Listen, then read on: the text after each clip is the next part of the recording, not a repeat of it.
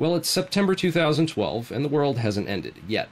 We still have 3 months left to see whose predictions about 2012 were the most accurate. In my 2012 video, I think I lost a lot of people with my long-winded rant against religion and the tangents on life after death and what I think it all means. But overall, looking back 3.5 years later, I think I did a pretty nice job. Some topics I didn't talk about were Nibiru, solar flares wiping out the electrical grid, meteor collisions, the zombie apocalypse, alien invasions, etc. The main reason I didn't talk about these types of things is because, well, if it happens, it happens. It's out of my control. I don't really see any point in discussing Armageddon scenarios or an extinction-level event, unless you want to talk about faking one in order to trigger a domestic police state takeover, like what would happen if the government announced that a meteor impact was about to wipe out the planet and everyone had 20 minutes left to live, and all the news stations did a live countdown. Just imagine. Well, at least that's one way to generate the immediate need for a declaration of martial law.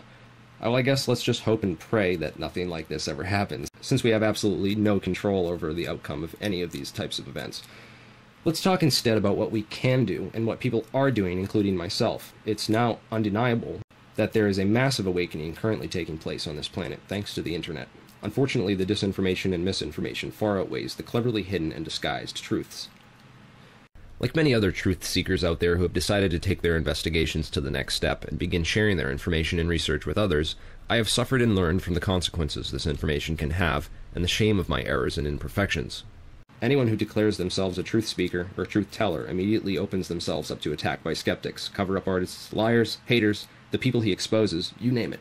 I have tried my best to adhere to the principles of hard science and rigorous logic, combined with creative imagination within the confines of theoretical possibility. In fact, I've recently made these lemmas the central focus of my homepage, since I would prefer people learn these basic reasoning skills first before they try to dig through my content and formulate any conclusions about what the truth is and what isn't. I simply provide the information. The first thing I would like to talk about is the issue of accuracy, precision, and ego.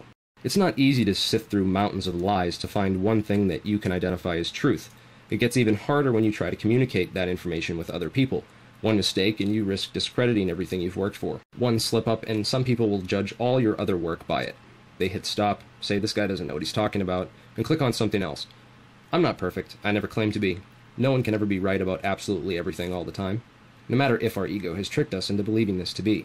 I try my best to admit when I make mistakes, and do my best to correct them. I value precision and the accuracy of my information over my own ego, and how a few judgmental people might view me. I tell my viewers to question everything, even things I have said or may say in the future. Question everyone and question everything they say. Question yourself and question everything you think you know. Never be afraid to ask questions. Never be afraid of how others will perceive you for the questions you ask. There is no such thing as a stupid question. Questions lead to answers. Keep asking them. I used to have a lot of really great people who were asking a lot of really great questions on the Alien Scientist forums, but a lot of them went away after the forum got hacked.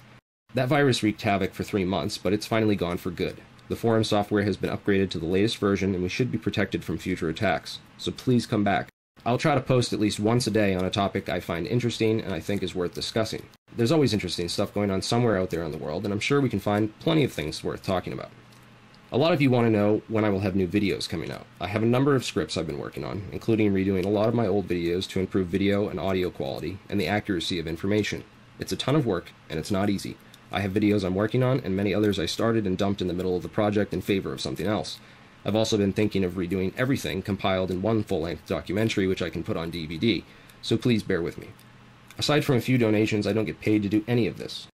I do it purely for my own interest in knowing and spreading the truth, and I do it for the future of our civilization, and what I think it could be like, and what I believe needs to be exposed and learned before we can ever hope to get there. Physics and science is number one in my opinion. I want to understand how everything works, and if it doesn't work, then it isn't real. Up until this point, all the money I've made has been through donations, and I only recently set up Google AdSense to experiment with running ads on my website to see if it's even worth it. I have an updated list of all donation money I have ever received on my website, so you can see exactly what I make. Not nearly enough to do this full time. Nonetheless, I have people accusing me of all kinds of things, which I guess just comes with the territory. Character assassination is always an excellent alternative when you don't have real arguments. Whatever, I'm going to try the advertising out since I'm getting accused of making all kinds of money already off ads that didn't exist. And I think the work that I've put into this, I deserve to make a little bit of money, and the ads aren't really that interfering. I won't put them on my YouTube videos because I hate having to sit through an ad when I want to just get information.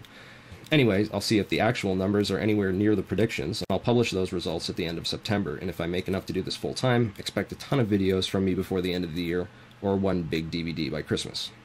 I've spent the last 3 months updating and adding content to my website, AlienScientist's.com, and finally I am happy to say that all the broken pictures and links should finally be fixed. So please, check out the new layout and content and let me know what you think. I added some new sections to the website, which will hopefully better organize some of the information and topics I think are important. I'm constantly updating things to better construct my arguments and add new information and resources. So if you have any helpful tips, advice, or information, please email me. I don't always respond, but I try my best to read everything. I've gotten a lot of requests from people who want to redo my website. Apparently some people don't like my choice of colors or design. If you want to redo my website, feel free to share any of my content. Make your own copy of my website with white background and black letters, or whatever you were taught to do in your graphic arts or web design school. I like it the way I have it. To have as many backups of this information as possible on the web is a great idea. I encourage people to make mirrors of my website and put them up. This website project is essentially my effort to compile all the best information I can find on conspiracies, advanced technology, aliens, intelligence, mostly any project oriented with the future of our species, planet, and energy needs. Perhaps a bit neglected now is my section on education. My original goal was to compile all my lectures, notes, tests, papers, etc., and organize them into a massive collection of everything an undergrad physics major learns or should know, and make it easy to navigate. I have barely begun this process. What I've done so far is fill the sections out with just some preliminary content, mostly just basic stuff I copied off Wikipedia or Hyperphysics, though there is some original content mixed in, which is stupid and unoriginal, really, and I apologize. I had originally intended to go back and fill in those pages with my own original content based on my college notebooks and textbooks, but I soon realized what a massive undertaking that task was, basically revisiting all those hours of study just to copy everything over into a website form without violating copyrights on textbooks and whatnot. It'd be a great refresher to go over all that information again, but extremely time-consuming copying all those handwritten notes into an equation editor and then exporting them as picture files and whatever else I'd have to do. So what I've decided to try instead is to get some undergrad students or physics graduates out there who may be in my audience to help me. Each do one course apiece, and I can just go over everything and edit it at the end and put it all together. I'm not sure completely what I want to do with this massive online physics education section and just how massive I want to make it, but I want it done right, and I want it complete, and I want it to be easily accessible to the average internet user. If any of you out there feel like this is something you could lend a hand with, please email me your resumes. I can set up a special section of the forum where we can work together on all the different subjects as a team project. I tend to view projects out there by their current and potential outcomes, most importantly the validity of their science or documentation. A topic like evacuated tube transport is something I support because it has valid, proven science behind it. No friction, no air resistance. Just a maglev train inside an evacuated tube. I know it will work. And I know that it has massive potential because I understand how important transportation is to everything. On the other hand, topics where the science is undetermined, or where experiments have disproved a given hypothesis, are something I don't support and will expose. I also do not support people who claim to have secrets or knowledge and yet attempt to hold that information or knowledge back. Release it. I'm all about disclosure here. Disclosure with science and scientific disclosures. And I'm going to expose you to the world whether you're real or a fake. One example I'd like to talk about briefly is the Keshe Foundation, who claims to have anti-gravity and is inviting world leaders to a public demonstration. He also has a lot of scientific subjects very similar to a lot of my material, yet the content is not there. I dig around and I can't find anything. It's all some big secret, it seems. Although I have talked to others who have witnessed his demonstrations personally, I am not convinced by anything other than hard, reproducible science. While others seem convinced by his live demonstrations of levitating objects, I say this is magic, and not science. Don't be fooled. My message for the Keshe Foundation is, if you have real technology, release the science to people like myself, Sterling Allen of PES Wiki, the X Prize Foundation, etc. There's plenty of organizations out there which will help you expose it to the world. But I'm willing to bet $100 to anyone out there who wants to challenge me that by this time next year, Keshe and his foundation will have produced zero scientific independently verified evidence for any of his claims of free energy or anti-gravity. Of course, you'd be stupid to bet against me, because if it does turn out Keshe was telling the truth, and he really does have free energy technology, then $100 would no longer mean anything, and I would gladly hand you some worthless piece of paper. I do not believe in showmen and magicians. I believe in the laws of mathematically exact sciences, and only what can be proven with them.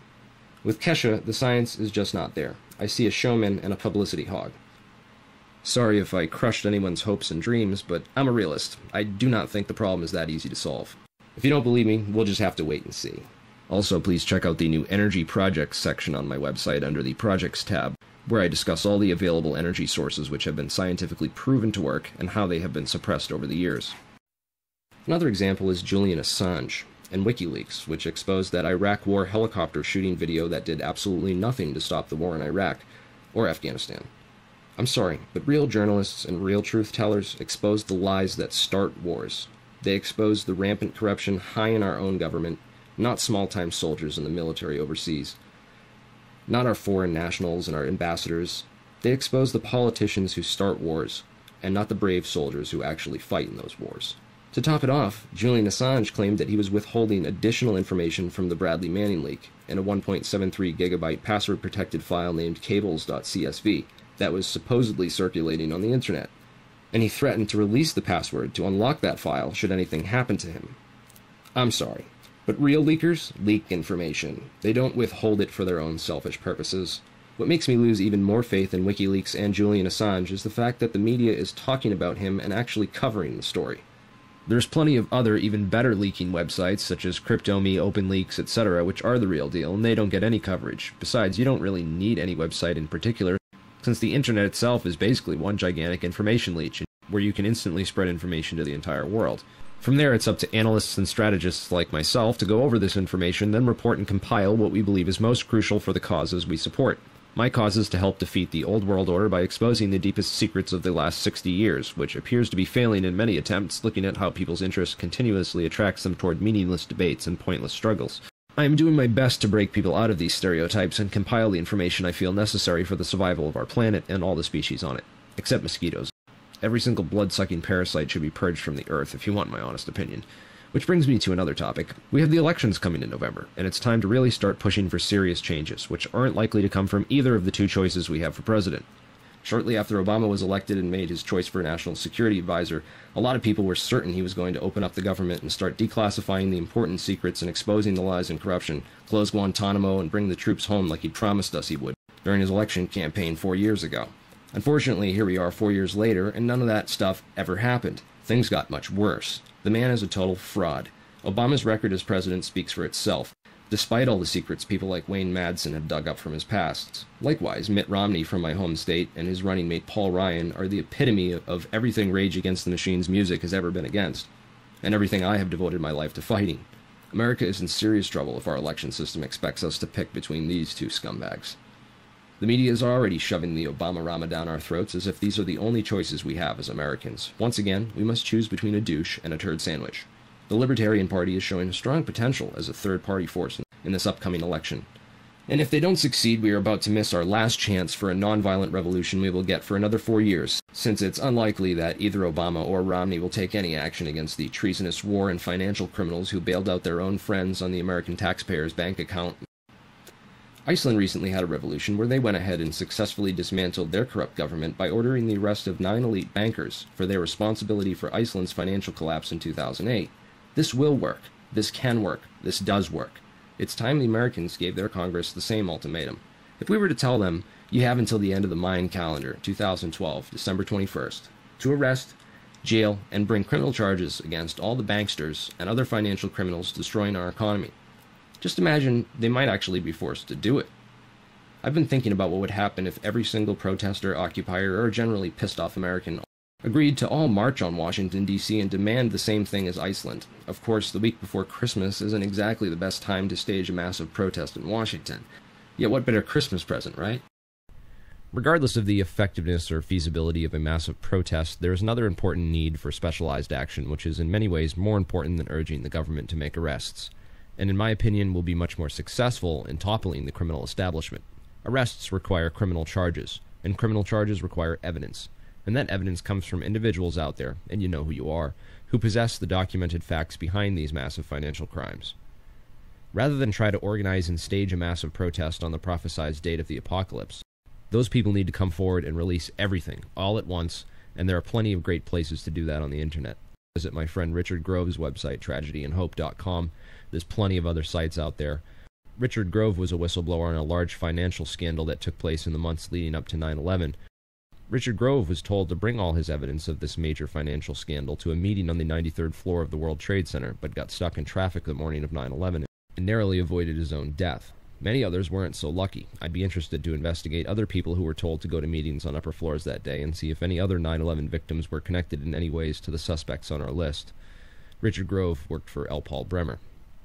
In any case, anyone out there listening who has evidence of massive financial crimes or knows someone else who does, my advice is to disclose that information in full immediately to as many sources as possible who can be trusted to copy and pass that information on. The worst mistake you can make is withholding information, especially if that information is worth paying a hitman to kill for. The DC Madam's suicide is a good example of what not to do. Be brave, be on the right side of history. Come forward all together on or before December 21st, 2012, and expose these massive financial and war criminals so that we can prevent them from destroying the world any further. Thanks for watching. Don't forget to check all the links and sources in the description.